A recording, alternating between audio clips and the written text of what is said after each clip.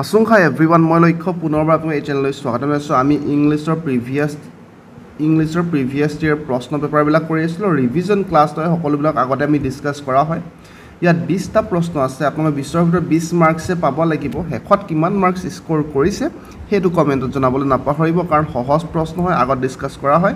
গতিকে 20ৰ ভিতৰত 20 পাব লাগিব। প্ৰথম প্ৰশ্নটো আছিলে find the opposite of difficult. ডিফিকাল্টৰ opposite লাগে, ডিফিকাল্ট মানে হ'ল টান, কঠিন। তাৰ অপজিটটো সহজ হ'ব, অৰ্থাৎ ইজি। অপশ্যন এ টো কাৰেক্ট আনচাৰ। তাৰ নেক্সট আছিলে চুজ দ্য কাৰেক্ট স্পেলিং। তলত কোনটো কাৰেক্ট স্পেলিং হয় কুৱেশ্যনৰ অপশ্যন চিটো হ'ব। নিশ্চয় আমি গমে পাইছোঁ QUESTION কুৱেশ্যন, আমি সদায় ব্যৱহাৰ কৰি থকা শব্দ।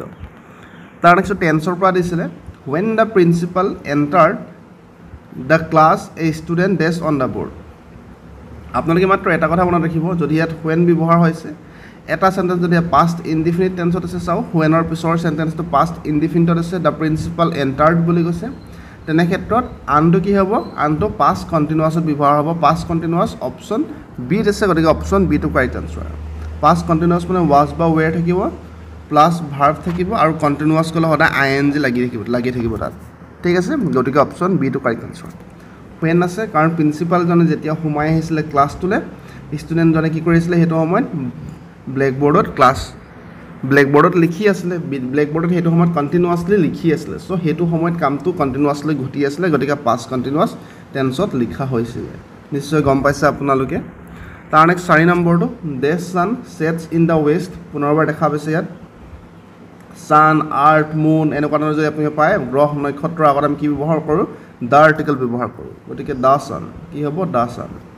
তাৰ নেক্সটটো মই ক'লোৱেই পুনৰবাৰ দ্য আৰ্থ হ'ব, দ্য ছান হ'ব, ঠিক আছে। The earth moves around the sun, option D টো কাৰেক্ট আনচাৰ হ'ব।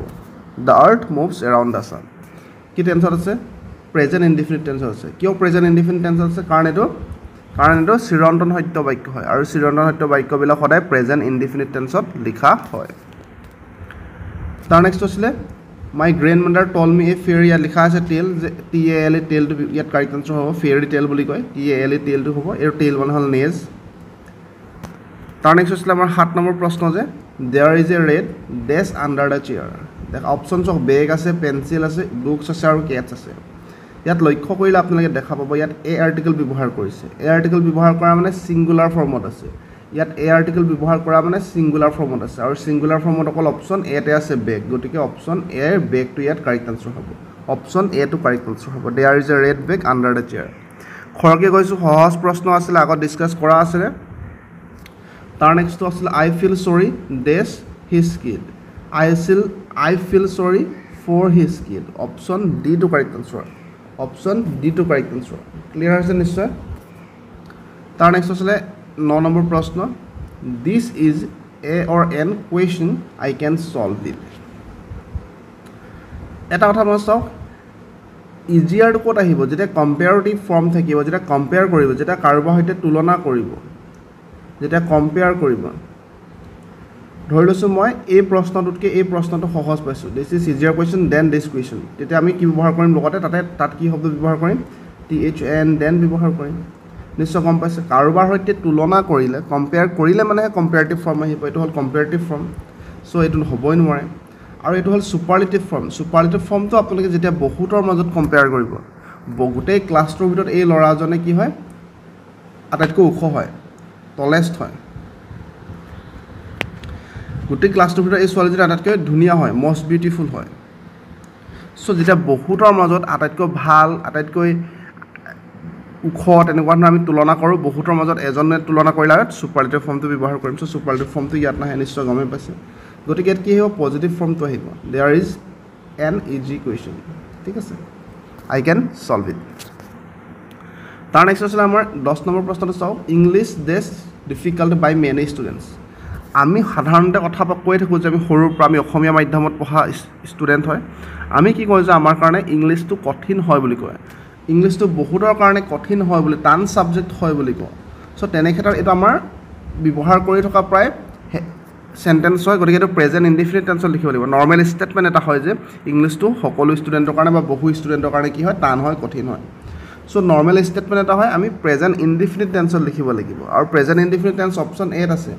আপুনি ক'ব প্ৰেজেণ্ট ইনডিফিনিট টেন্সত যদিহে আছে ইয়াত কিয় এইটো অক্সিলাৰী ভাৰ্ব আছে কাৰণ present indefinite টেন্সতো he plays directly এনেকৈ হয় কাৰণ এইটো পেছিভ ভইচত আছে হি প্লেজ ফুটবল এইটো আছিলে ধৰি লৈছোঁ মই আপোনাৰ প্ৰেজেণ্ট ইনডিফিনিট টেন্সৰ এটা বাক্য এতিয়া আমি পেছিভ ভইচত কি লিখিম ফুটবল ইজ প্লেড লিখিম কি লিখিম ফুটবল ইজ প্লেড এটা আমাৰ ঠিক তেনেদৰে ইয়াতো দিছে English is found passive ভইচৰ present indefinite যেনেকৈ ফুটবল ইজ প্লেড আছিলে ঠিক তেনেদৰে ইংলিছ ইজ ফাউণ্ড আছিলে ইয়াত বাইটো দেখি পিনে আপোনালোকে গম পাইছে পেছিভ ভইচ বুলি English is found difficult by many students যিহেতু নৰ্মেল ষ্টেটমেণ্ট এটা হয় গতিকে এইটো প্ৰেজেণ্ট ইনডিফিনিট টেন্সত লিখিছোঁ ইংলিছটো কি হয় কঠিন পায় বহু ষ্টুডেণ্টৰ দ্বাৰা নিশ্চয় বুজি পাইছে চ' ইয়াত বাই আছে মানে এইটো পেছিভ ভইচত আছে মানে এইটোতো পেছিভ ভইচত নাই চ' বিটো ডাইৰেক্টলি কেঞ্চেল আৰু হেজ বিন ফাউণ্ডটো কিয় নহয় যে ইংলিছটো এই মাত্ৰ কঠিন নাই পোৱা ইংলিছটো অকল এইবাৰেই কঠিন নাই পোৱা ইংলিছটো সাধাৰণতে কঠিন হয় বুলি কৈছে গম পাইছে আপোনালোকে চ' হেজ বি প্ৰেজেণ্ট পাৰফেক্ট কেতিয়া লিখোঁ আমি যেতিয়া কামটো এই মাত্ৰ সম্পূৰ্ণ হৈছে চ' এইবাৰে অকল কঠিন পোৱা নাই চ' এইটো কেঞ্চেল কৰিলে অপশ্যন এইটো correct answer English is found difficult by many students নিশ্চয় ক্লিয়াৰ আছে যদি ক্লিয়াৰ আছে কমেণ্টত ক্লিয়াৰ লিখিবলৈ নাপাহৰিব কনচেপ্ট ক্লিয়াৰ কৰাটো বহুত বেছি ইম্পৰ্টেণ্ট হয় তাৰ নেক্সট হৈছিলে there R 4 days on the desk there R 4 আছে চব অপশ্যন দিয়া আছে বুক দিয়া আছিলে এপলছ দিয়া আছে ষ্টুডেণ্ট দিয়া আছে যিহেতু ইয়াত 4 আছে অৰ্থাৎ আমি আৰু ইয়াত দেখা পাইছোঁ আপুনি আৰ আছে আৰ মানে কি হয় ইয়াত প্লুৰেল ফৰ্মত আছে আৰ মানে কি হয় আৰ মানে আমাৰ ভাৰ্বটো অক্সিলাৰী ভাৰ্বটো প্লুৰেল ফৰ্মত আছে তেতিয়া আমি যোনটো আমাৰ ইয়াত থাকিব সেইটো প্লুৰেল ফৰ্মতে থাকিব গতিকে প্লুৰেল ফৰ্ম অকল অপশ্যন চিত আছে গতিকে option চিটো correct answer there 4 এপলছ on the desk নিশ্চয় ক্লিয়াৰ আছে 12 নম্বৰটো চাওক please give me dash piece of board piece সকলোতে আছিলে চাওক আপুনি গম পায় এইটো পিচ মানে কি হয় শান্তি যিটো আমাৰ জীৱনত লাগে আপুনি শান্তি বিচাৰে মই শান্তি বিচাৰে আই ৱান্ট পিচ সকলোৱে শান্তি বিচাৰে ঠিক আছে চ' শান্তি লাগে বুলি ক'লে আমি এই পিচটো ব্যৱহাৰ কৰিলোহেঁতেন এতিয়া মই কৈছোঁ যে আপুনি খাই আছে ব্ৰেড আপুনি অকলে ব্ৰেডত লৈ পিনি ব্ৰেড খাই আছে মই ওচৰত বহি আছোঁ আপোনাৰ ওচৰতে মই বহি আছোঁ আপুনি মোক ব্ৰেড দিয়া নাই তেতিয়া মই আপোনাক কৈছোঁ যে please give me a piece of bread ব্ৰেডৰ at least টুকুৰা এটা মোক দিয়া গোটেই ব্ৰেডটো নিদিলেও এটলিষ্ট টুকুৰা এটা মোক দিয়ক বা দিয়া বুলি কৈছোঁ গতিকে টুকুৰা বুজাবলৈ এইটো পিচ ব্যৱহাৰ কৰিম চ' ইয়াত PIECE পিচটো ব্যৱহাৰ হ'ব ঠিক আছে চ' please give me a piece of bread বুলি ক'লে এইটো পিচ ব্যৱহাৰ হ'ব এইটোতো ৱৰ্ডটো এক্সিষ্টে নকৰে নিশ্চয় গম পাইছে আপোনালোকে অপশ্যন এটো ইয়াত কাৰেক্ট আনচাৰ 13 নম্বৰটো চাব আপোনালোকে which one of the following is incorrect তলৰ কোনটো ভুল বুলি কৈছে ইনকাৰেক্ট কাৰেক্ট নহয় কোনটো ইনকাৰেক্ট সুধিছে চাওক প্ৰথমত ছিংগুলাৰ ফৰ্মটো লিখিছে ড্ৰেছ তাৰপিছত প্লুৰেল ফৰ্মটো লিখিছে ড্ৰেছেছ প্ৰথমত ছিংগুলাৰ ফৰ্ম আই তাৰপিছত প্লুৰেল ফৰ্ম আইজ প্ৰথমত ছিংগুলাৰ ফৰ্ম কেট তাৰপিছত কেটছ প্ৰথমত ছিংগুলাৰ ফৰ্ম লিখিব বিচাৰিছিলে চাইল্ড তাৰপিছত চিলড্ৰেন হ'লহেঁতেন চিলড্ৰেনটো অলৰেডি প্লুৰেল ফৰ্মত আছে তাক পুনৰবাৰ এছ লগোৱাৰ প্ৰয়োজন নাই ইয়াত হ'ব লাগিছিলে এইটো চাইল্ডটো হ'ল ছিংগুলাৰ ফৰ্ম তাৰ প্লুৰেল ফৰ্মটো হ'ল চিলড্ৰেন নিশ্চয় গম পাইছে আপোনালোকে চাইল্ড চিলড্ৰেন হ'ব বিচাৰিছিলে অৰ্থাৎ অপশ্যন ডিটো ইয়াত ভুল হৈ আছে কাৰণ ছিংগুলাৰ ফৰ্মৰ পিছতে প্লুৰেল ফৰ্ম ব্যৱহাৰ কৰিছিলে সকলোতে কিন্তু ইয়াত অলৰেডি প্লুৰেল ফৰ্ম লিখিছে তাৰপিছত আকৌ এছ লগাই দিছে যোনটো প্ৰয়োজন নাছিলে চ' অপশ্যন ডিটো ইয়াত ভুল হৈ আছে ইনকাৰেক্ট কোনটো অপশ্যন ডিটো ক্লিয়াৰ আছে বুলি কমেণ্টত লিখক মটিভেশ্যনৰ প্ৰয়োজন হয় আপোনাৰ ক্লিয়াৰ শব্দটো দেখিলে ভাল লাগে যেতিয়া সকলোৱে ক্লিয়াৰ শব্দটো লিখে তাৰ নেক্সটটো পুনৰবাৰ একেই সুধিছে which choose the incorrect one পুনৰবাৰ ভুল কোনটো সেইটো সুধিছে ভুল কোনটো সেইটো পুনৰবাৰ সুধিছে এটা কথা আপোনালোকে মনত ৰাখিব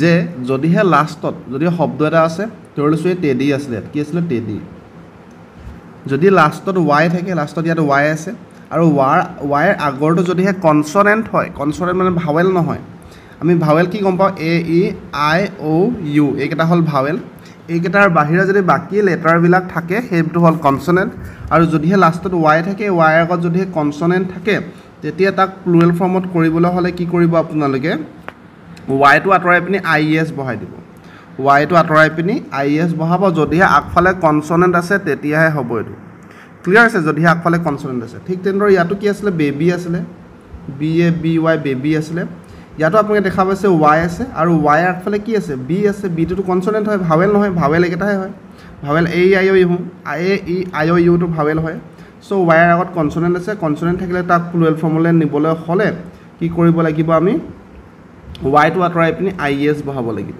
ৱাইটো আঁতৰাই পিনি ইয়াত IES বহোৱা নাই ইয়াত ডাইৰেক্টলি S জইন কৰি দিছে গতিকে ইয়াতে ভুল হৈ আছে আৰু তলত কোনটো ভুল সুধিছে গতিকে অপশ্যন এটোৱে ভুল হয় তাৰ নেক্সট বিটোত ঠিকে আছিলে টেডি আছিলে ৱাইৰ আগত কনসনেন্ট আছিলে গতিকে ৱাই আঁতৰাই আপুনি আইএছ বহাইছে এইটো ঠিকই আছিলে বাকি গিটাৰটো গিটাৰিষ্ট কৰিছে ঠিকই আছে সিঙ্গুলাৰটো প্লুৰেল কৰিছে কিন্তু অপচন এত ভুল হৈ আছিল ক্লিয়াৰ আছে নিশ্চয় কিন্তু এটা কথা মনত ৰাখিব আপোনালোকে মই কি ক'লো যে যদিহে ৱাই থাকে তাৰ আগত যদি কনসনেন্ট তেতিয়া ৱাইটো আঁতৰাই আপুনি আইএছ বহিব কিন্তু এটা কথা মনত ৰাখিব যদিহে এটো সব বয় ইয়াতো ৱাই আছে কিন্তু ৱাইৰ আগত ভাৱেল হয় ওটো এটা ভাৱেল হয় ভাৱেল হলে মানে আপোনালোকে ডাইৰেক্টলি অকল এস জয়েন কৰি দিলে হ'ব ভাৱেল হলে অকল এস লগাম যদিহে ৱাইৰ আগত ভাৱেল নাই ৱাইটো আঁতৰাই আপুনি আইএছ বহাম একদম সহজে কৈছো ৱাইৰ আগত যদিহে ভাৱেল আছে এস বহাম আৰু যদিহে ৱাইৰ আগত কনসনেন্ট আছে ভাৱেল নাই তেতিয়া আমি আইএছ বহাম ৱাইটো উঠাই দিম আপোনালোকে ক'ব ক্ৰিস্টেল ক্লিয়াৰ আছে ক্ৰিস্টেল ক্লিয়াৰ 15 নম্বৰ চাও দা নিউজ ওয়াজ দেস গুড টু বি ট্ৰু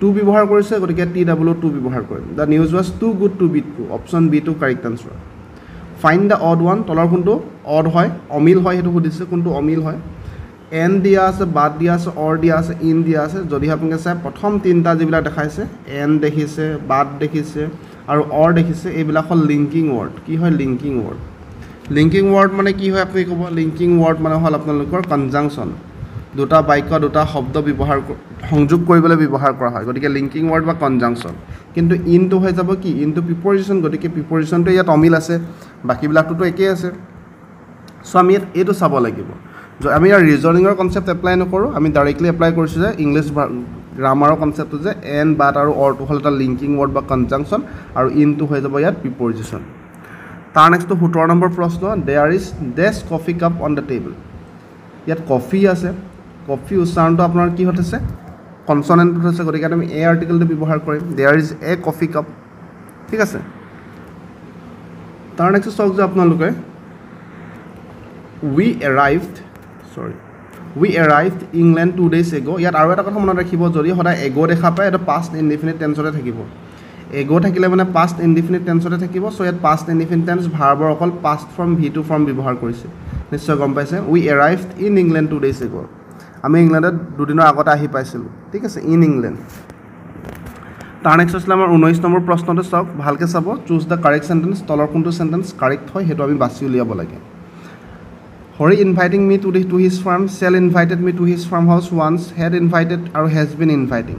ঠিক আছে ইয়াত আপোনালোকে সবতে মন কৰক once শব্দটো আছে once শব্দটো আছে once শব্দটো আছে once শব্দটো once শব্দটো মানে পাষ্টৰ কোনোবা এটা সময়ত হৰিয়ে মোক কি আছিল মাতিছিলে সো পাষ্টৰ কথা ক'লে মানে আমি পাষ্টতে লিখিব লাগিব সেন্টেন্সটো টেন্সটো পাষ্টত ব্যৱহাৰ কৰিব লাগিব আৰু পাষ্ট অকল ব্যৱহাৰ কৰিছে ইয়াতে গতিকে অপচন সি টো ইয়াত কাৰেক্ট আনসাৰ হ'ব হৰি had invited সো পাষ্টত ব্যৱহাৰ কৰিছে নিশ্চয় গম পাইছে সেল ইনভাইটেড কোনটো ষ্ট্ৰাকচাৰে নাই সেলৰ পিছত এটো ভাৰ্বৰ পাষ্ট ফৰ্ম ডাইৰেক্টলি বহাব নোৱাৰে আপোনালোকে ইনভাইট হ'ব লাগিছিল ষ্ট্ৰাকচাৰে নাই ভাৰ্বৰ লগত ডাইৰেক্টলি আইএনজি বহাব নোৱাৰে আগফালে একো অক্সিলাৰি ভাৰ্ব নোহোৱাকে কেনসেল কৰিলে has been inviting present perfect continuous কেতিয়াও ব্যৱহাৰ নহয় কাৰণ ওৱান শব্দটো লাগি আছে পাষ্টৰ কিৱৰ্ড লাগি আছে কেনসেল কৰিলে সো অপচন সি টো কাৰেক্ট আনসাৰ পাষ্টৰ কিৱৰ্ড লাগি আছে ওয়ান্স লাগি আছে গতিকে আপোনালোকে পাষ্ট পাৰফেক্ট টেন্সত লিখিছে had invited me to his farmhouse তাৰ নেক্সট 20 নম্বৰ প্ৰশ্নত আছে plural form of Axar plural form কি হয় অক্সন হয় বাৰে বাৰে আমি পাই আহিছো গতিকে অপচন সি টো কাৰেক্ট আনসাৰ